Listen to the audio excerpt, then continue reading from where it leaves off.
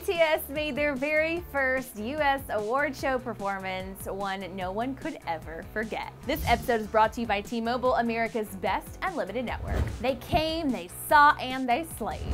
To say that BTS's energetic performance was one of the most memorable ones of the night is definitely an understatement. The guys took the stage to perform their hit track DNA at the 2017 American Music Awards, and I'm pretty sure I heard everyone at the Microsoft Theater screaming and losing their minds.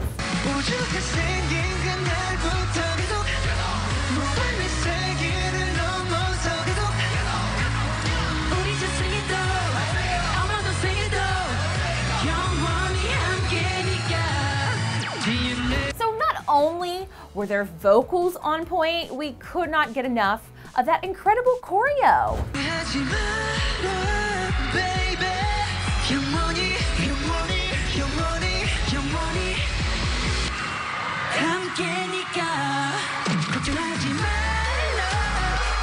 I could seriously watch this performance over and over and over again, and I probably will later. And I think I could say the same thing for Ansel Elgort, because he was literally losing all chill. He's not a regular mom. He's a cool mom. Honestly, I'm just a little surprised that Ansel didn't mirror BTS's dance moves in the crowd, because he's like a really good dancer.